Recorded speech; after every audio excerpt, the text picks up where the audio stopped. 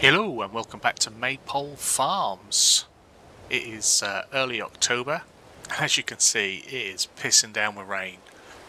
Today we have got another day on the grass. Hopefully rain doesn't affect the yield on our grass. Hopefully it's not going to wash any of it away or turn our hay back into grass. But first off, I think we're going to head out with the Massey and we're going to attach the loader wagon, and we're going to go and pick up the grass that we rode. I can't remember where the loader wagon is. I think it's round by the larger cow barn, if I remember rightly. Haven't been and brought any cows. We are still animal-less. Last night I didn't go out and do any cultivating either, or any contracting. I haven't had the time between episodes to get out there and do that. So no extra money, we are still sitting at 31 grand. Anyway, let's hook the pottinger up. There we are. Nice. Tell you what, I like the sound of the window wipers. I like the side wiper and everything. I like that. I like how the sounds change as well under cover. So when you go out of cover, see how that faded out? Hopefully you can hear that well while I'm talking. But yeah, it sounds so different. Right, I'm going too quick. That round. Control yourself, man. I'm just excited to get on here. I'm enjoying this map so much. I haven't even done anything and I'm enjoying it just because of the complexity of the farm and just stuff like that. It's just making it fun. That we've got equipment. We've got equipment on eBay. I'm not gonna lie, we have got equipment, but you know, we've got different equipment. We're not just cultivating all the time and stone picking. Oh. Right, so that's lowered. It's on. So we're just going to get this grass in. If it doesn't all go in here, that's not a problem. We just want to get as much of it as we can. I think earlier on I checked, I know. I checked the states of our other fields. The ones obviously that I rolled and that I've fertilised. Those grass fields are fine. They've obviously got their double fertilisation states and they don't have any weeds on as of yet. The one that we planted with barley, it has its 2 fertilised states and doesn't have any weeds in as of yet. So that's pretty good. Obviously the ones that I've just cut, those ones have 1 fertilisation state from the cutting. It always seems to, it doesn't always though, but it does seem to replenish the fertiliser for 1 state. So we'll be looking to roll these and hopefully get a 2nd fertilisation state. Now everything needs lime, everything needs ploughing, which I'm ignoring for the first year. It's just how it is. Actually, I don't think these need Rowan, Rolling, if I remember. The only one that says it needs rolling is the crop field, the arable field. And so that'll be something that's done after it's been maintained next time round. Sorry, I'm about to lose my voice. Excuse me. It's as soon as I start recording, does my voice start to go?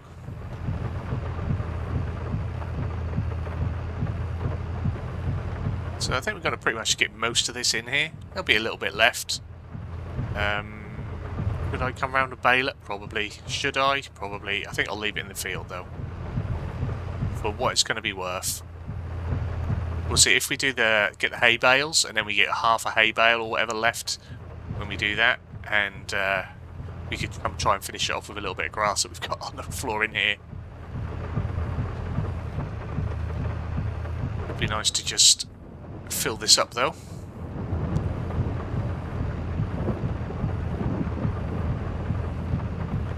Like I say, if we've got the hay, that's should be our main feed. This will just be supplementary, and hopefully then we won't have to buy too much TMR until we can do our own TMR. So anyway, it's a perfect sized little field just for filling this up with grass. We'll have to remember this next time round. There we are, 16,100 litres. Full. And it's still raining. Hopefully it's not going to rain all day. Because the novelty will wear off. Now we're going to put the grass under cover. Back where we got it from, probably. Because then, if that's the cow shed I want to use to start with, we've got some feed there near it. I'm thinking I'll probably put bales in there. So we'll just store this over here for now. With the rest of the grass stuff. That would make sense.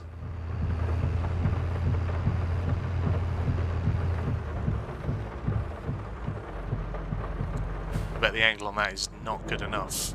Well, I don't know. My reversing's not very good on this game though, that's the trouble. I don't know why.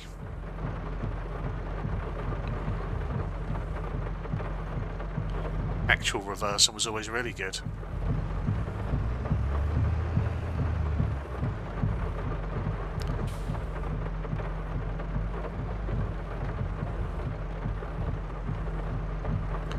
There we go. And it shouldn't rot away. It should stay full until we need it. I've waited out the rain for for nearly 2 hours now, hoping it would ease off. If anything, I think it's gotten worse.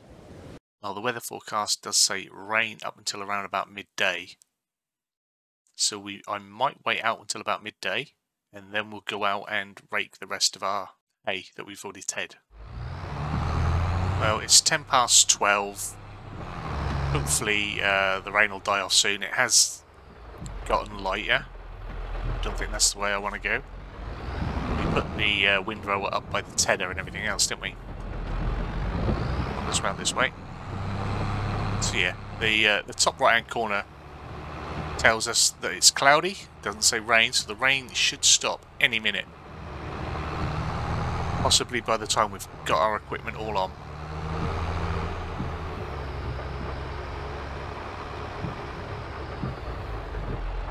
We are in the John Deere for this one. I do like to give the equipment, I say fair screen time, but you know, yeah, say fair screen time, why not? Right, hook that on. We'll start with the big meadow out front. There we are, just as we pull away, look, the rain stops. So that means our hay is dry now. Hopefully it's still hay. It does look like it's still hay. Like the grass has grown through pretty quick though. That was an issue I had on No Man's Land. Where the grass grows so quick. Now I'm sure, as I was told on No Man's Land, I can change it in the XML files, but that's not something I like to play around with. I don't have the best luck with technology, despite me trying to do all this stuff. So I certainly don't go about making it harder for myself by messing up the innards and the workings of it all.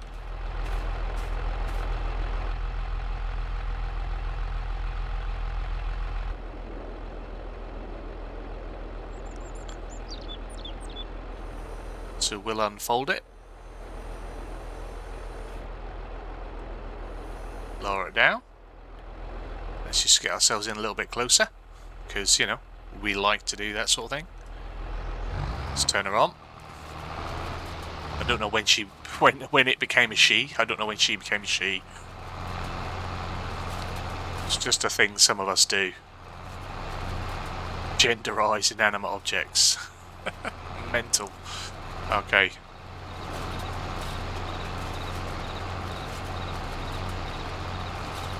So most of our day is going to be taken up by doing all of our fields.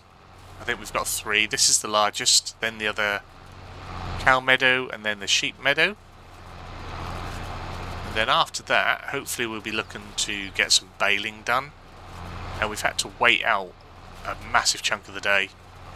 So whether we'll get the baling in or not, I don't know. I hope so. Because we do need to get out there into the community, do some jobs and make some money. I haven't paid attention to what our daily cost is, but I'm sure it's costing us a fair old bit. We've got quite a bit of equipment. And we have got a fair old bit of property. Plenty of sheds and storage and such. Now I'm not expecting mammoth swaths, especially on this outside one, because we've got the painted growing grass, and there was nothing, no treatment, no care to the planted grass on the meadow. So it's going to be a bare minimum yield. But our next one will be better, and our one after that will probably be even better, because I will plough it up. You know, we could even plough them up this year. But that would mean I wouldn't have time to get out and do jobs. And we'd need to buy a plough. It would have to be a relatively small plough because we haven't got a big tractor. No Lizard 6M for us here. Let's try and get that round. It's going to be in the bush a bit, but not the worst manoeuvre I've done.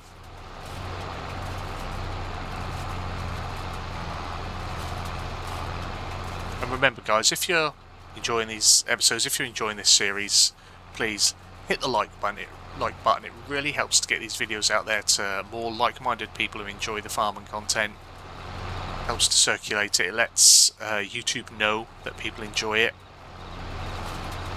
That's greatly appreciated. A like button costs you nothing, but really helps me out. And if you're feeling super generous and you're not a subscriber already, hit that subscribe button and turn your bell notification on.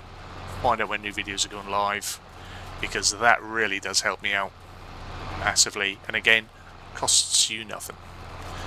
If anything, it'll benefit you as to when this quality content is going out, with all my mess ups and all my mistakes and all my misspoken speech. Right, let's crack on with this. It's fannying around.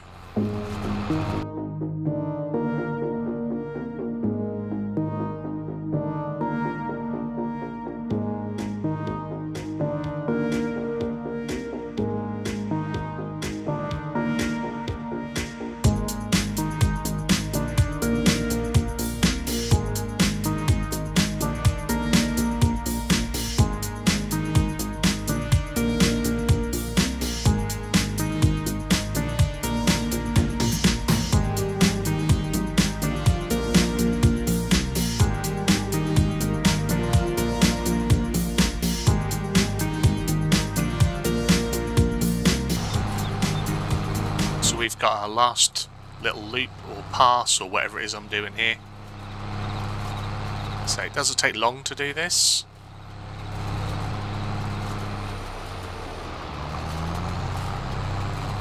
I'm sure my technique is well off, but it's working for me.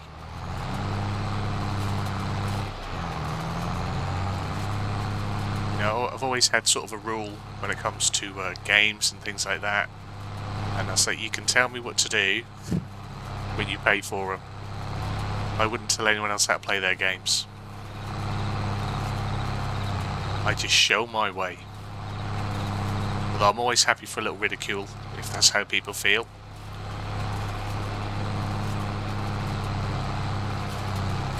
I feel like we still get stuck in a low gear doing this. I think we could probably go quicker than what we are. Yeah, look at that. That's much, well, I don't know if it's quicker, but it's definitely smoother and not as noisy. I'd say we're on automatic, but still seem to end up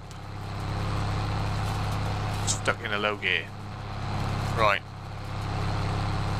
Bring my HUD back up. Let's fold it up. See? Stuck down there in C when we need to be in D.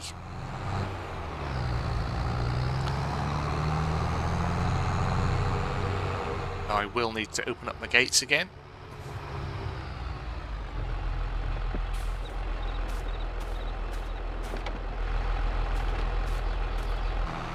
Straight on into here. I think I gave a wide enough berth to not need to shut this gate. So we'll get this unfolded while we find ourselves a nice starting position. Oh, dog's gonna get yeah, I think bad things might happen here. The dog comes with the farm. I didn't buy it. It just sort of was here when I turned up. I have been feeding him though, at least once a day. Okay, let's lower that down. Oh. What's going on here? There we go. Start you up. Crazy machine, got mind of its own.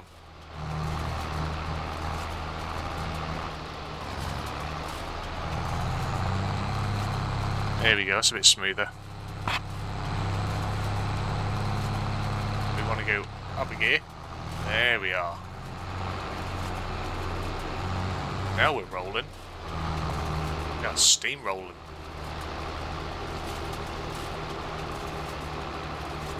So it's just getting yourself in the right gear. Now this might be because it's not the working gear. Perhaps for work in the fields you normally would be down in D, but we're up in E now. And I'm going to take it. I'll take anything that's going to help get these jobs done nice and quick.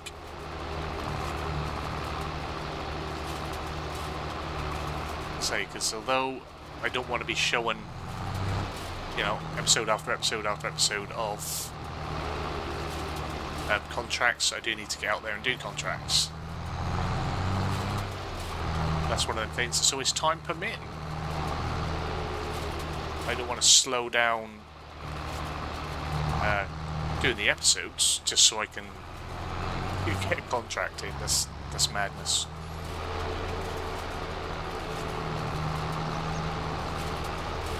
Although it would be nice to maybe show a few so we can get out there and see the rest of the map, because it's going to be a while before we're hitting up production sites and stuff like that.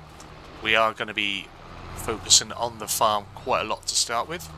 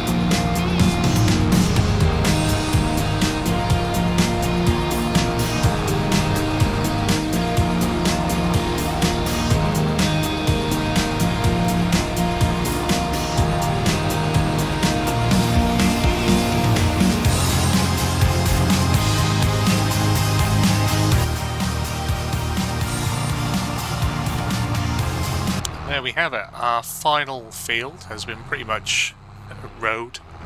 There's a few little bits here and there, but I'm not going to gripe about that.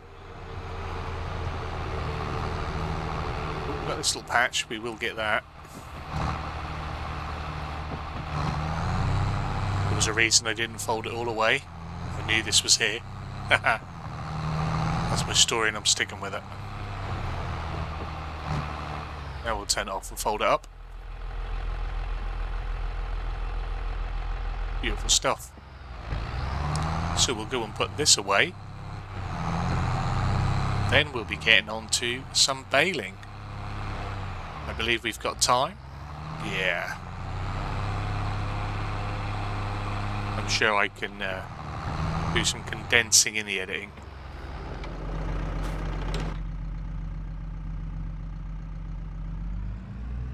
Now I think it's only right that the baler goes on the Massey. Would be wrong not to, wouldn't it? Now we don't have any twines or anything like that yet. Hopefully they come into the game soon. Once again, I do like the added realism part of it.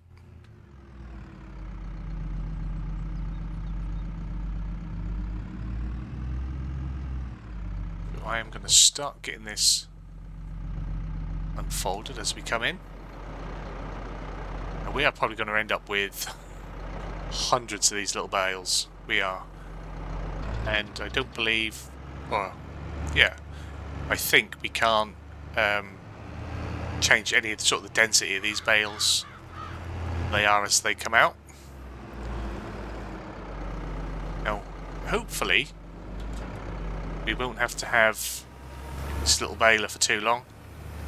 It'd be nice if eventually we can get ourselves something a little bit bigger. Nice if we could even get the swaths. This is going to take me quite some time. It's going to take forever to pick up, but at least we can pick these up and stack these by hand if we want. Although I do think we've got a stacker that does these. It would be weird if we were given a stacker and it doesn't do these.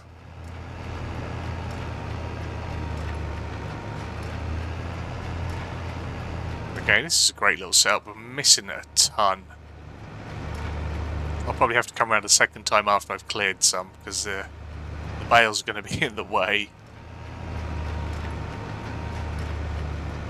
But if we do only get a few cows, then this will be great, because they'll only need a little bit of feed at a time.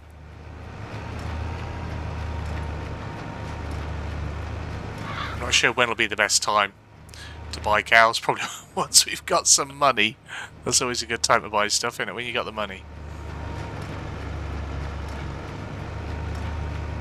Now, this is cool. If I remember rightly, when this came to 17 and 19, I'm sure this was in 17, it had a little chute attachment onto a smaller trailer, or like a loading wagon, but you could fire these bales into it. It was quite crazy. I remember doing that on I want to say Valley of the Old Farm. I think that was the one. But yeah, brilliant. Great times.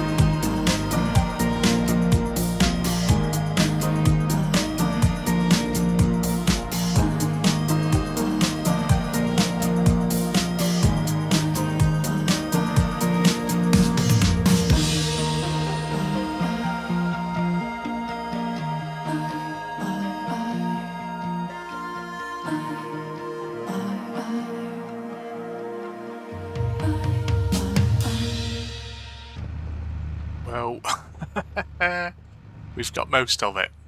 Let's put it that way, we've got most of it. There are little piles and bundles about.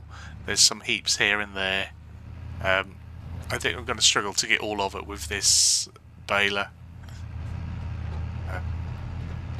Tried to be a little bit more finicky, and I got stuck on a bale, and then we clipped one. I think it launched into space, so I think we've lost a bale to the moon.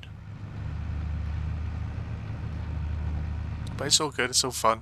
Like again, it's something a little bit different.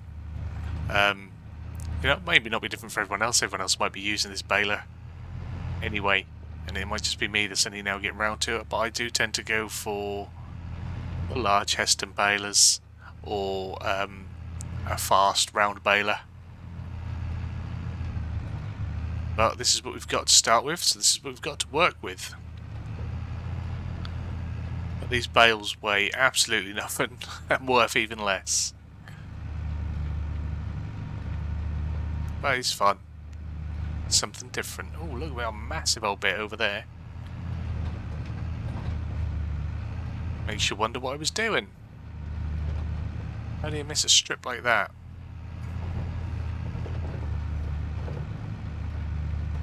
Probably trying to avoid that bale there. Now we can try and weave through and get this little pile.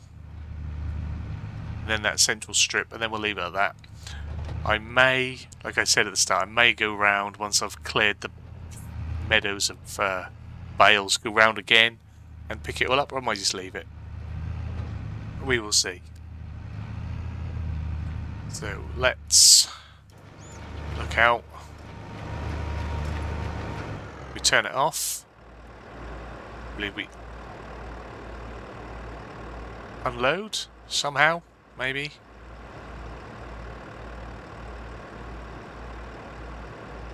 I'm sure this is supposed to unload.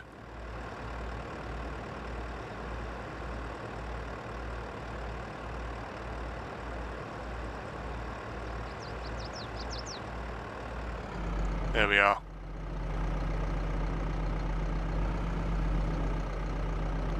Yeah, we've got a ton of bales to get off this field. That was pretty cool. Right, we do have more to do. But I'm gonna leave that here for today's video. I think that's more than enough bale fun for one day. So if you've enjoyed today's video, guys, give it a big fat thumbs up down below. If you are new to the channel, hit the subscribe button, turn your bell notification on, find out when new videos are going live. As always, comments and feedback down below. You guys have yourselves a wonderful day. Hopefully I'll see you again very soon. Bye bye.